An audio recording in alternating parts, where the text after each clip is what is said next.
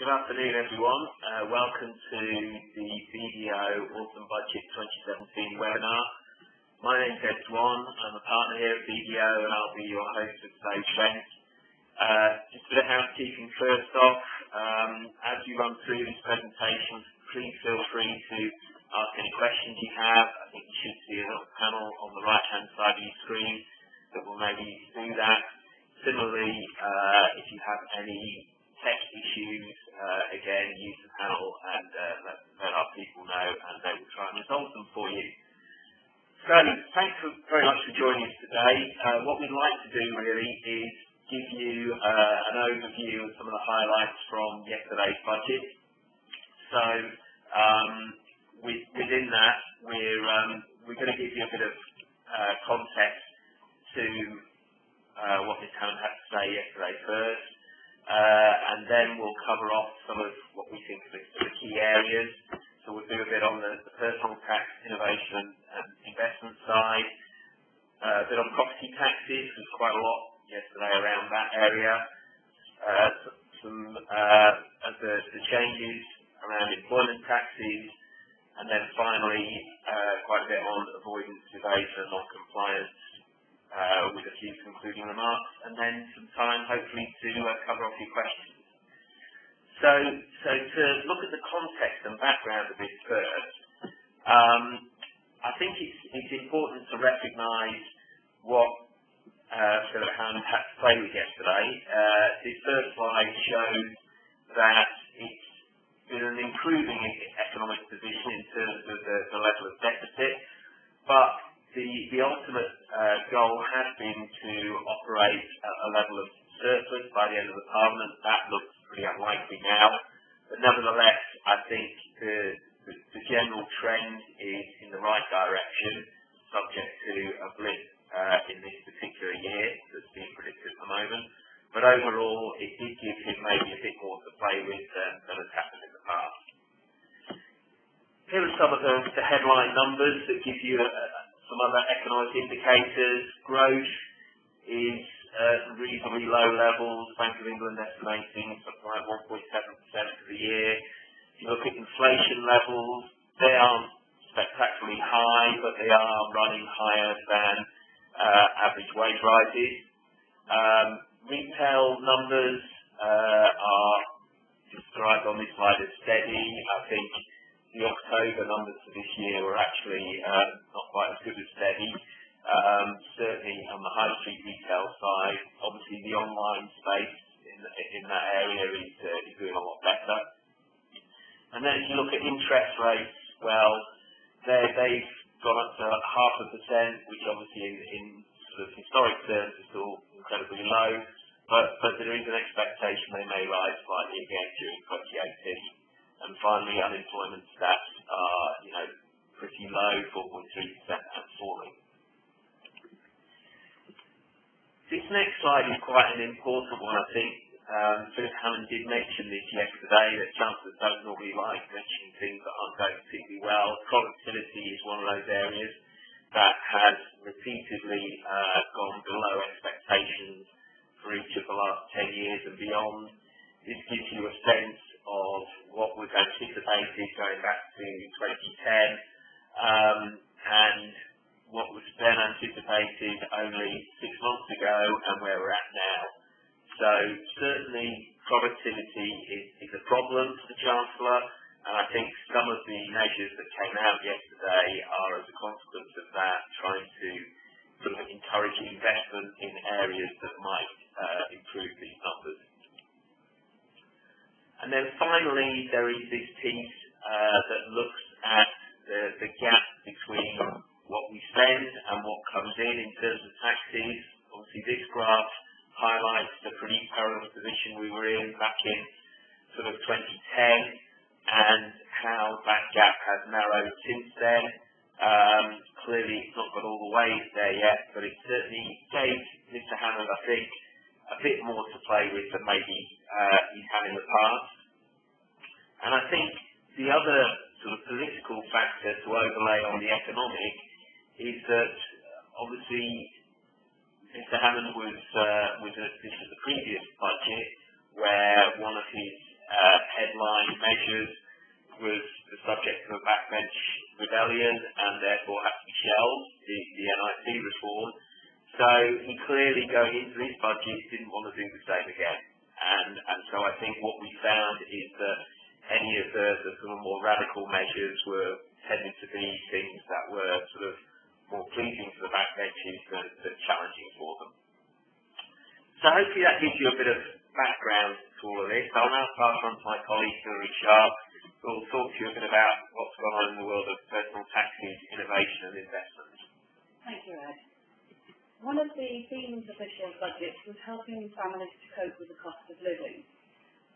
The government remains committed to achieving a personal allowance of $12,500 and a threshold where you start to pay higher rate tax of $50,000 by 2021, as we've shown in the graph. And yesterday's measures were a small step towards this, increasing the personal allowance to $11,850 and the higher rate threshold to $46,350. And just to put that in context, that means for a basic rate taxpayer there will be an additional saving of £70. For a higher rate taxpayer, the saving will be £340. And for an additional rate taxpayer who's paying tax of 45%, the saving will be £250.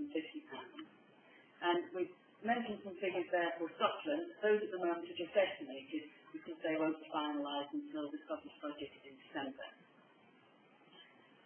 Other than the changes to personal allowances and higher rate tax thresholds, there have been no changes to the income tax rate for 2018-19. However, it's probably worth just mentioning a couple of measures that were announced in the previous budget, which will start to take effect from 2018. And the most significant one of this being the reduction in the dividend allowance from £5,000 down to £2,000. So that will impact particularly on higher rate taxpayers who have a substantial amount of dividend income, as they'll now be paying a greater amount of tax. There are also two new allowances which have been introduced for incidental trading income and property income, and these will be of £1,000 each. Disappointingly, the Chancellor made no attempt to introduce additional incentives for savers. The ISA allowances and the lifetime allowances have remained unchanged, although there is a small increase in the junior ISA allowance. For capital gains tax, the annual exemption has increased to $11,700, and the tax rate has remained the same, so up to 20% for normal disposals, 28% for disposals in residential property, and for investments which qualify for entrepreneurs relief, we still have the 10% rate of tax, which is good. There's been no changes in the income tax relief, the rate of income tax relief available for investments in EIS, CDAS and VCT, and I'll come on to talk a little bit more about EIS in a moment. One of the speculation in the press prior to the budget was that there would be some significant changes again to pensions. Thankfully, we're pleased to say that there haven't been, although the annual pensions allowance has remained at $40,000. And an important point here for those of you who have income in excess of $150,000 is that that annual allowance can be reduced down to a minimum of £10,000. So it does mean that you have to actively monitor the pension contributions going into your pension to make sure that you're not exceeding these annual allowances, because if you do exceed them, then you'll be paying tax at your highest marginal rate on the excess. For the lifetime allowance, for those of you getting close to retirement, that has actually increased in line with CPI from the current rate of $1 million to $1,030,000. And finally, for inheritance tax changes, there's been no change again. The rates remain the same as per the annual rate band.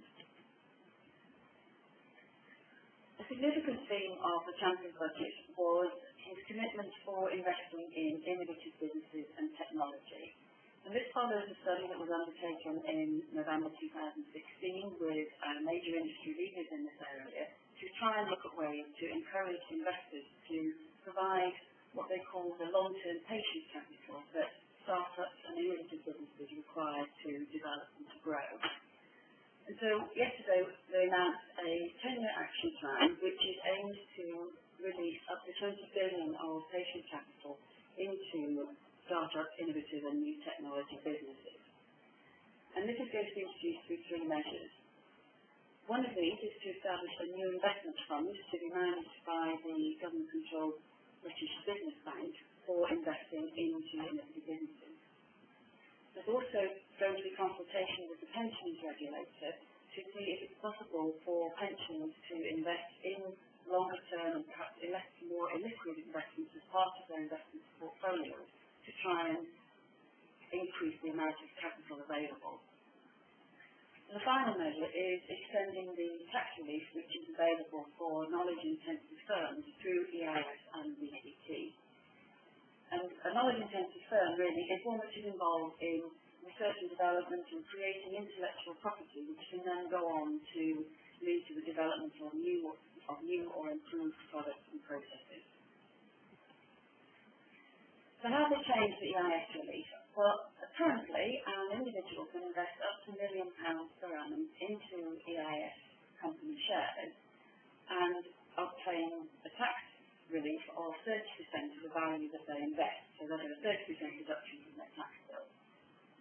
There's also added incentives if they continue to hold these shares in EIS companies for the required periods of time, in that on the final disposal of those shares, any gains would be free of capital gains tax, and also the shares could qualify for business property relief for inheritance tax purposes. So there's some very generous relief available for EIS. And what the Chancellor announced yesterday is extending EIS to allow individuals to invest up to £2 million from 6th of April 2018, provided that additional £10 million is invested into knowledge-intensive firms. Now, as a way of trying to redirect EIS investment into these knowledge-intensive firms, what the government is going to do is to look at restricting the relief on other EIS investments. So in order to obtain EIS relief, other companies, they must have the objective to grow and develop. And the investment must be at a significant risk of loss of capital, and that loss of capital must exceed the rate of return. The purpose really is to move the EIS investments away from what is considered to be low-risk investments into these more innovative high-tech areas. Again, on the theme of innovation, there's an announcement now that the R&D expenditure tax credit for large companies, so companies with more than 500 employees, is to be extended from 1st of January 2018 from 11% to 12%. And that seems more percentage being 1% increase, but what that means in real terms is that for every £100 of cash spent on R&D, a large company can receive a benefit of £9.72. And just a reminder on R&D, what R&D is it's work which is an advance in science or technology which is aimed at resolving scientific or technological uncertainties. And as well as the relief available for large companies, there are very generous relief available for small companies, which is companies with less than 500 employees. And in these circumstances, for every £100 spent on R&D, there's an extra, this is worth a cash benefit of £25. And when you're thinking about R&D, it's important not to think about it just as being men in white coats undertaking sort of blue sky thinking and looking at test tubes and Bunsen burners. It's actually much wider ranging than this. And it covers any activities which are aimed at developing new or improved products, processes, materials, devices or services. And so it's important not to assume that the work that you're doing won't qualify for R&D relief, because we are finding that we can claim relief in most unexpected circumstances. We've had lots of success with things like computer software, machines altered the shape of bottles, as well as new products and new technological activities. And just to give some example of how keen the government are to encourage companies to claim R&D tax relief, this is just showing you on the table the level of increase in claims over recent years. And so at the moment, claims for R&D tax credits are in excess of 25,000 per annum. And it's really because the government sees R&D as being a way of improving growth and productivity going forward. So I would really encourage all of you to consider what work you are doing in business to see whether or not R&D relief can be claimed. I'd like to hand over to Sean Mitchell, my colleague, who will talk to you about some of the changes to property taxation. Thank you, Hilary. As Hilary says, my name is Sean Mitchell. I'll talk you through the announcements made in yesterday's budget, which concern real estate and construction. There are a number of measures, particularly on housing, affect in that sector. There were some measures which were perhaps more widely applicable to the real estate sector, but to a greater or lesser extent, the announcements will affect vast majority of individuals and certainly a significant portion of businesses. Since the crash of 2007, house price rises have taken place, which is perhaps a nice place to be if you own a property. The issue, I think, is, or the issue the government sees at least, is that as prices have increased and perhaps as wages have not kept up with that, affordability for first-time buyers in particular has been a problem. So there's perhaps two ways to tackle that, and I think in the package of measures announced in the budget, primarily this time around aimed at looking at encouraging the supply side of the equation. So there's a stated target of 300,000 new homes to be built, which is a target to be achieved in the next 4 or 5 years.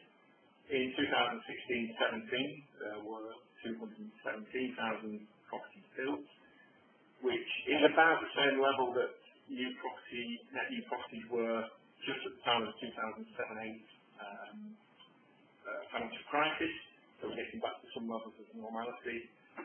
The measures, 16.3 billion of new money was announced yesterday to try and stimulate supply, which included money for a land assembly fund to try and bring land to the market for new construction, infrastructure fund to facilitate access to bits of land which might not be accessible or provide appropriate utilities and services so that properties can be built, and in particular 180 billion of funds announced to guarantee lending to the smaller house building population, which might find it more difficult to get credit from financial institutions. So those were welcome changes. There was an interesting comment about looking at or reporting commissions to compare planning permissions granted with the number of properties built out. There has been a gap. There's been more permissions granted than built. So on the back of that inquiry, the Housing or Homes and Communities Agency, which will be renamed Homes England, will receive new powers in respect of planning and the ability to make compulsory purchase orders. I think the Chancellor announced yesterday that he will expect those powers to be exercised if the report on planning versus build out demonstrates that land being held back or withheld other than in circumstances where there's genuine commercial difficulties. There's perhaps a slightly difficult listen on the Today programme this morning where the Chancellor was challenged about a company called Castlemaine Limited, which allegedly has sat on a plot of land in Wales for about 7 years, allegedly which the Chancellor has at least some connection to. The other thing which was announced yesterday, which I think has been successful, schemes that Help to Buy scheme, was a further 10 billion of funding to assist in people buying properties. So before we look at the changes, I think it's important to look at the context in which the current budget has dealt with property.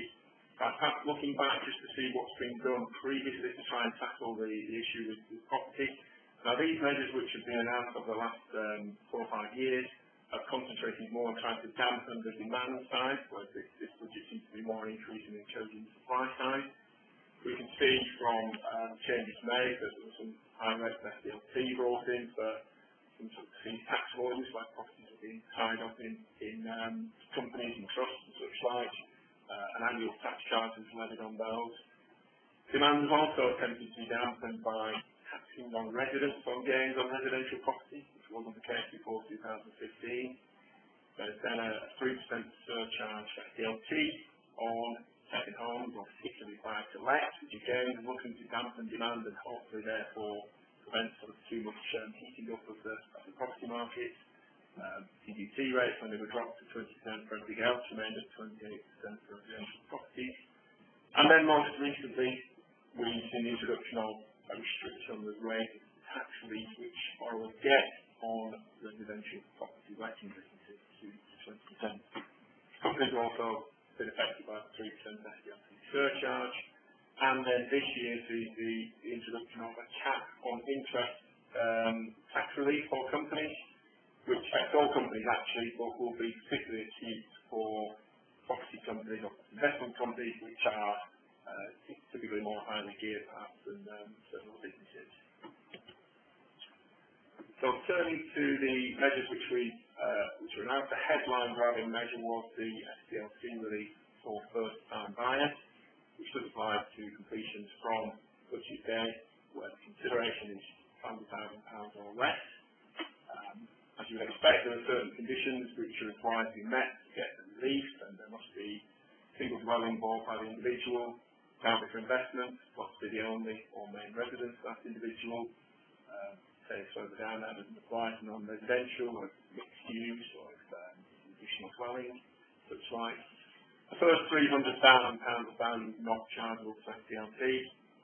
That figure previously was £125,000, and then if the property costs between £300,000 and £500,000, the excess will be charged at the normal rate for that band, which is 5%. So the relief is worth a maximum of £5,000 for a buyer, but that's at the £300,000 or more price bracket. Given average price, it's expected that the saving will be more around the mark of £1,700 per purchaser, and that will be influenced by where in the UK the buyer is buying, given the difference in property prices across different regions of the UK. I suppose one fact on that is the Office of Budget Responsibility, which published a report yesterday, did forecast that this change will increase property prices by about 0.3%. As you work the maths through the existing property ownership population, they will actually benefit to a greater tune collectively than first-time buyers will benefit from the SDLT change. But hopefully with the other supply-side measures, it will help keep prices more stable. There's some other minor changes on SDLT, which are not substantial, but for example, an anomaly where the 3% surcharge might be applied on the buying of property in a divorce. One measure which wasn't mentioned in the Chancellor's speech, but on which there is a consultation, is the proposal to extend the capital gains tax charge on non-UK residents to all forms of UK property. Previously I mentioned it was brought in, the charge was brought in for residential property from April 15. The proposal is that from April 19, all UK land and property, including commercial, any form of non-residential will now be subject to, non-residents will be subject to UK tax on that. It will also apply actually where non-residents sell shares in companies which derive more than 3/4 of their value from UK land and property. So therefore preventing people putting properties into envelopes or wrappers and selling the shares. They will still be subject to tax on those. And there's been a widening out of the application of the TGT charge on residential property to some entities which might have been exempt before, such as widely held investment funds.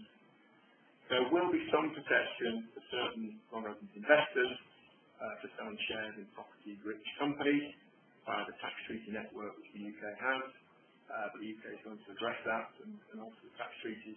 That will take some time. There are also some rules which prevent people planning around or moving structures so that they fall into one of these tax treaty favoured jurisdictions between now and the introduction of the new rules.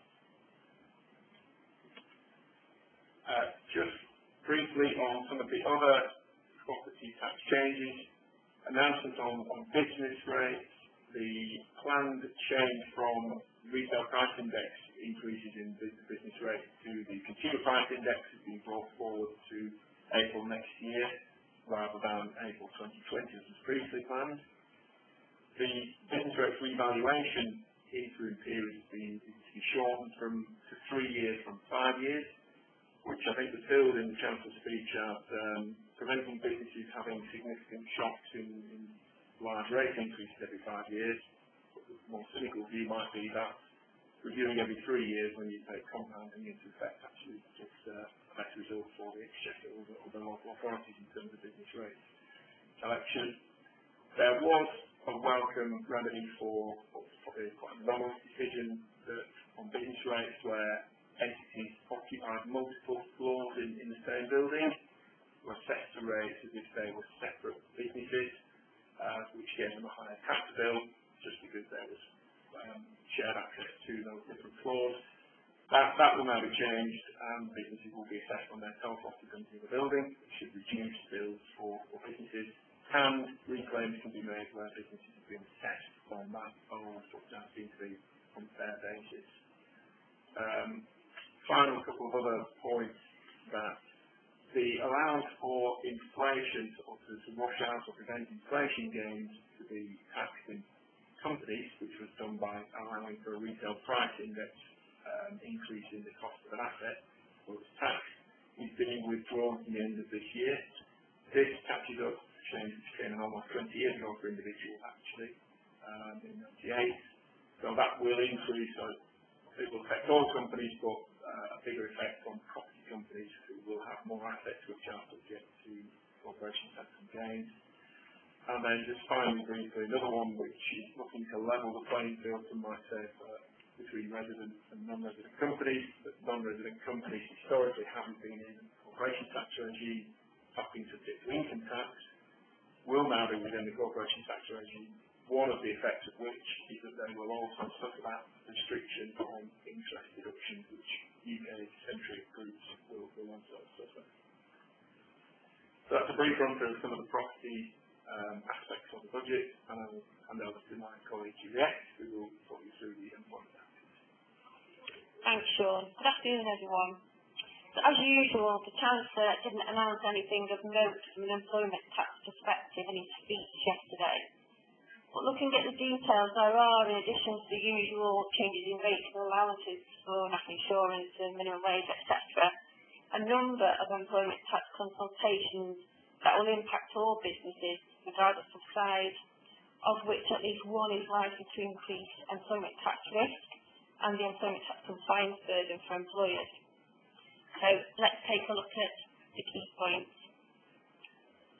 Two of the employment tax consultations are in respect of non-payroll labour, and the first of these suggests that the off-payroll working in the public sector rules, which came into force on the 6th of April earlier this year, may be extended to the private sector. To recap, these rules currently apply to public sector bodies that engage personal services of an individual via an intermediary, typically a personal service company or a one-man limited company or an employment agency. In essence, these rules require the public body to perform an employment status assessment for workers they engage to provide their services personally via an intermediary. If on assessment the worker is deemed an employee for tax purposes, payment for their services must be treated as a deemed employment income payment and be paid subject to pay as you earn and Class 1 national insurance via payroll, via the public body or agency, depending on who in supply chain is paying the worker's intermediary. Now, unsurprisingly, this has resulted in additional and onerous employment tax compliance burden on public bodies. At this stage, the government has only stated it will consult on tackling off-payroll working in the private sector using the experience of the public sector reforms, rather than proposing a straightforward rollout of the reforms to the private sector, which perhaps is because politically it's a hot potato, but it's difficult to envisage what other workable alternatives could be introduced instead. So watch this space. The second of the consultations on non-payroll labour is in response to the Matthew Taylor Review, which was commissioned by the government as part of their ongoing review of employment practices in a modern economy to address the growing concerns around the gig economy, which have recently been highlighted by a number of high-profile cases on worker status, including the Uber, Hermes and Deliveroo cases. The consultation will therefore consider how to make employment status tests for both employment rights and tax clearer. This could result in greater certainty of treatment for engagers and workers alike, if, for example, it leads to a simple statutory employment status test, similar to the statutory residence test. We would hope that it doesn't lead to greater ambiguity on an already complex issue. So looking at the bigger picture and the government's package of measures and potential changes for non-payroll labour, does this herald the end of self-employment tax status for workers required to provide their services personally?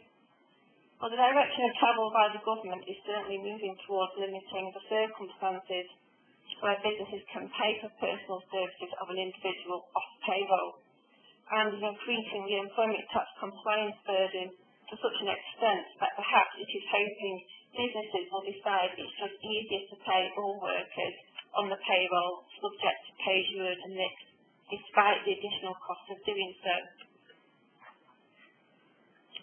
The overriding message here is arguably that businesses should be considering what non-payroll labour they currently use, how the anti-avoidance measures already in place and those being consulted on will affect their operations, and how they will ensure compliance to best manage their risks. We would strongly encourage businesses to go through an exercise that ultimately identifies their non-payroll labour risk profile in order to identify and prioritise risk management actions. Now, moving away from the consultations, there were the usual increases in rates and allowances, and for national insurance they're reproduced here.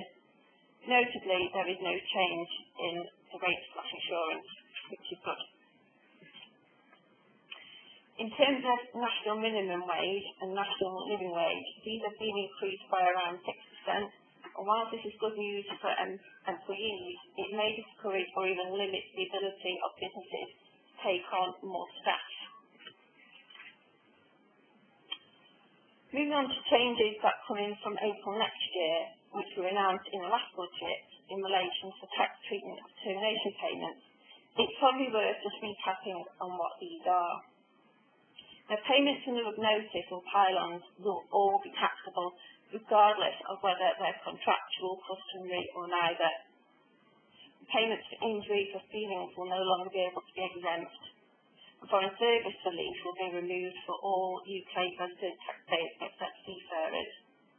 But the national insurance rules don't actually change until April 2019, when employers' national insurance will be due on the excess of any termination payment exceeding £30,000 to mirror the current tax treatment.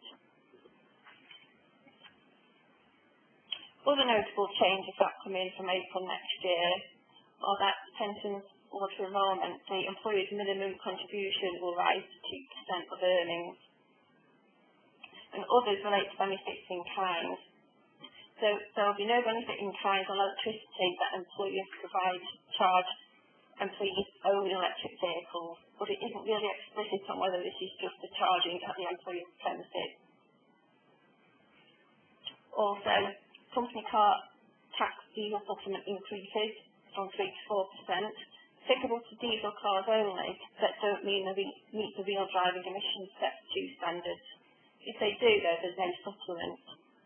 This signals the government's intention to discourage the use of diesel cars. As diesel cars are often the backbone of any company car fleet, businesses will need to consider the impact it has for them and consider the costly impact of moving away from diesel or sticking with it. And finally, company car and van fuel benefits and company van benefit multipliers will just increase by part of the eye. Another notable announcement was in relation to disguised remuneration. Again, more pay-as-you-earn and NICs anti-avoidance measures. As you may be aware, there is existing legislation to tackle tax avoidance in relation to disguised remuneration schemes operated by closed companies. It has now revised these rules via the closed company gateway test to put beyond doubt that contributions to such schemes should have been taxed as employment income, and therefore pay-as-you-earn and NICs will be due. They also introduced a requirement for employees and self-employed individuals to provide information to HMRC on disguised remuneration loans outstanding on the 5th of April 19 by this date to ensure the disguised remuneration loan charge was complied with. Finally, returning to the employment tax consultations announced yesterday, there are two on expenses of employment. The first is on extending the scope of existing tax relief for work-related training available currently to employees and self-employed to individuals that self-fund training. The second is on improving guidance on employee expenses and the process for claiming tax relief for unreimbursed employee business expenses. Both of these are welcomed. Another welcome announcement is that from April 19, employers will no longer be required to check receipts and reimbursing employees for subsistence using benchmark scale rates, which is a significant administration easement. But what about other agreed rates for accommodation subsistence, for example, the Road Haulage Association's fleet cap rate? Will it apply to them? We need to wait and see. And also, from the 6th of April 19, the concessionary accommodation and subsistence overseas scale rates will be put onto a statutory footing, so they will have equal standing to the benchmark rates. Well, that's it from me. I'll now pass you over to Ed, who's going to cover tax avoidance, evasion and non-compliance. Thanks, Juliette. Yeah, as ever, certainly in the last 6 or 7 budgets, there was a lot of detail yesterday around tax avoidance, evasion and non-compliance, including a separate paper on the topic. So I think one of the things that both the Chancellor and HMRC are very keen to play back is how successful they have been over the last 5 or 6 years in reducing the impact of tax avoidance and evasion and improving the level of compliance to the tax regime. People may be aware of the UK tax gap report that is published once a year. The latest version came out in October of this year, and that shows a record low UK tax gap of 6%. And the UK tax gap is effectively the difference between the amount of tax that should be collected according to the rules and regulations in place and the amount of tax that actually is collected. To give you an idea of where 6% sits, 5 years ago the number was close to 10%. So how have HMRC achieved that? Well, since 2010, the government have apparently introduced more than 100 measures to actually reduce that gap, and in the course of that, HMRC have managed to collect an additional 160 billion of tax in respect of those measures. In terms of the current 6% tax gap, it's quite interesting to see that HMRC believes that breaks down into the following areas. So the small and medium-sized businesses contribute 46% of that tax gap. Interestingly, the HMRC believe that's mainly due to careless errors rather than something more sinister. Then next in line is large businesses, and then criminals, who clearly are, seem to be very sinister, followed by individuals at 11%. So, moving on from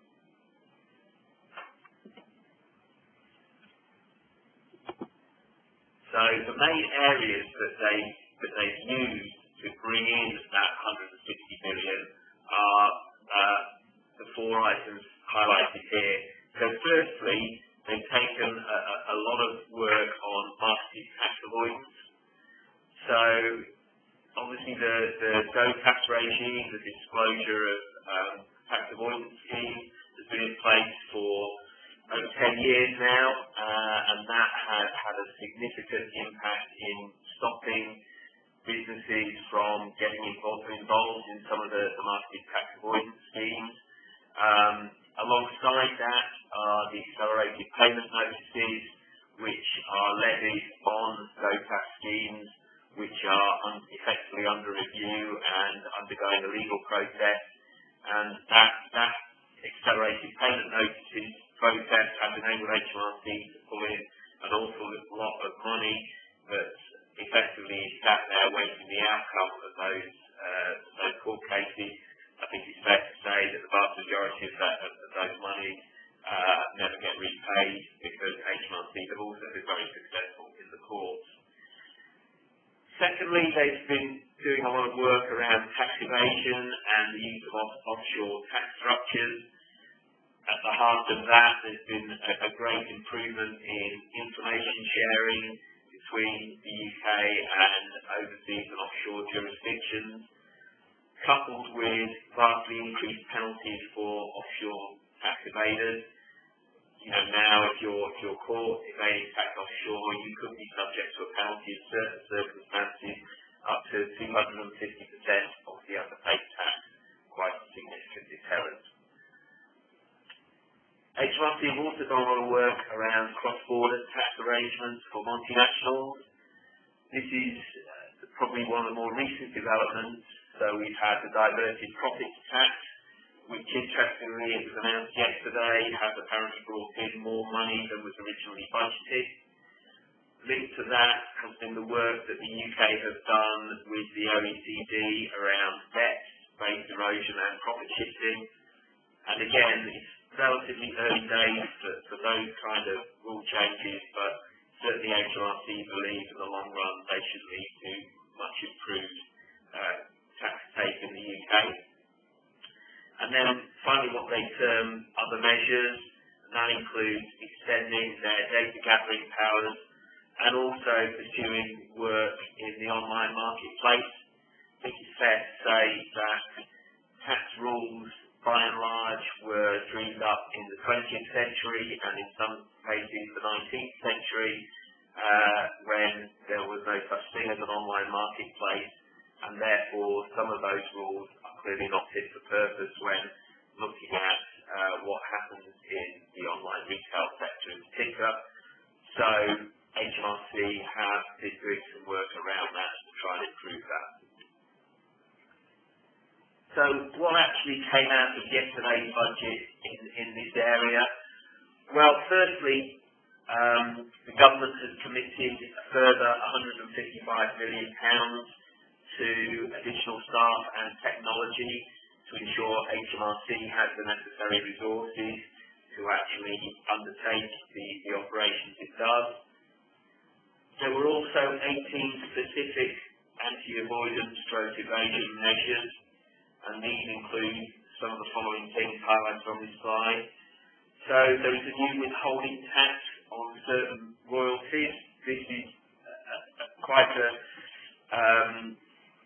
targeted piece of legislation that is proposed that will impact businesses which operate with IP held in tax haven jurisdictions and where the bulk of the company's operations are actually done in another offshore jurisdiction. And going forward, the UK income will be subject to withholding taxes in those scenarios. The obvious sort of areas that they're looking at there are some of the online communities, things like Facebook potentially could be subject to that.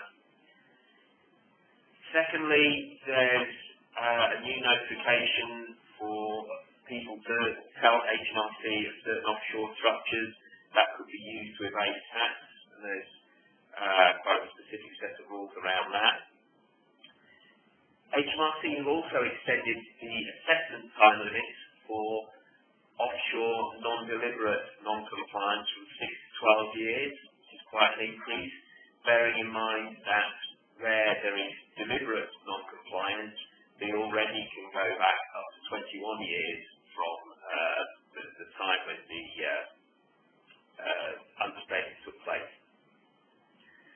There is a specific new set of rules designed to combat VAT fraud in labour provision in the construction sector, which is quite a niche thing, but is undoubtedly an area that HMRC believe in the past has been subject to significant tax leakage. Under depreciatory transactions, they have removed the 6-year time limit, and that is now an unlimited time period. There is the restriction of double taxation relief for permanent establishment businesses. This is designed to prevent those businesses effectively getting released twice, once in the overseas jurisdiction and secondly in the UK. Linked to what I was saying previously about some of the work HMRC are now doing in the online space, they have brought out some rules to ensure that in the online VAT marketplace, providers are to be held jointly liable for traders' VAT. So typically this would be where you've maybe got small traders operating on platforms such as eBay, where they are holding themselves out not to be beyond the VAT threshold, and HMRC recognise the difficulty they have in policing that. They will now expect the online marketplace providers to be jointly liable should those traders become untraceable. And finally, there's also some measures that were announced yesterday to prevent avoidance and evasion in the insolvency space, and particularly around the use of Phoenixism. So as you can see, those specific areas, a lot of them are very focused, very targeted, which probably says as much about the previous 100 or so measures that are already in place, some of which are more broad brush. But again, it just gives you the sense that HMRC are really pushing forward in what they see as their fight against avoidance and evasion. And finally, they have also produced a position paper on corporate tax in the digital economy, which again is all about them making sure in the future that in the international arena they manage to tax in the UK what they see as value creation. So that gives you a sense of the details of yesterday. I'll conclude now with a few highlights of what's come out of this, and also a few missing parts, things that maybe Mr. Hammond didn't say that we kind of expected him to say.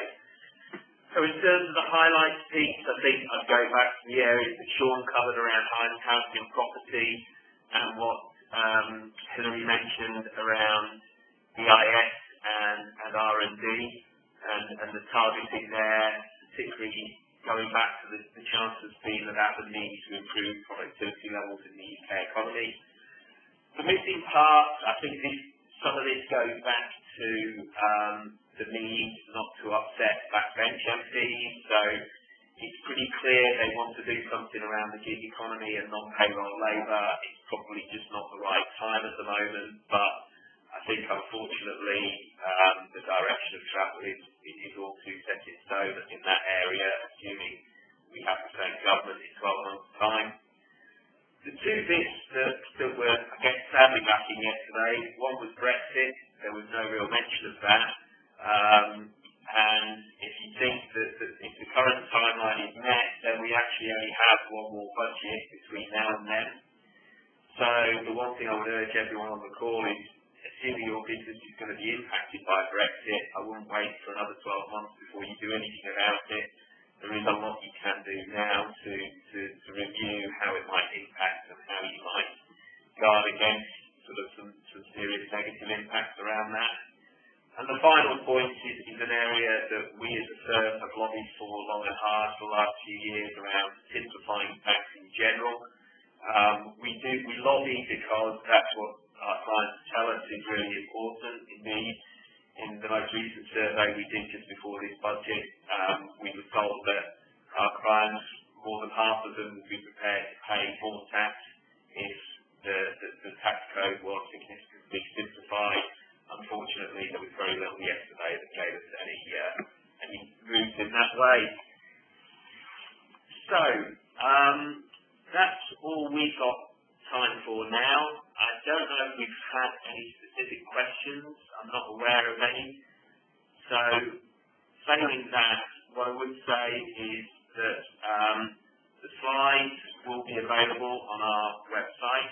I think the people who've been on the call will get them forwarded to them directly. If you have any colleagues who'd like to listen to the webinar, it will be checked on our website as well, so you can listen to our wonderful dulcet tones in the future. Just other contributors, and thank you for listening. Goodbye. Your line has been muted.